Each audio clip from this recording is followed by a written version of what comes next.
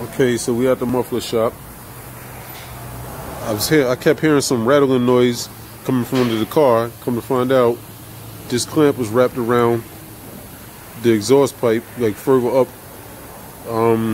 before the resonator. It was just loose, and this thing was driving me crazy. I was like, "What is loose under there?" I'm thinking it was a heat shell rattling.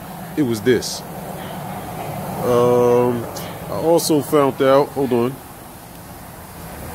The resonator bad is bad, so won't be no resonator either. We'll be cutting it from here back, so it'll be no resonators, no mufflers. So basically from the cat's back, all straight. That's gonna sound real nice. Yeah, this clamp was hanging right around here. It was just hanging.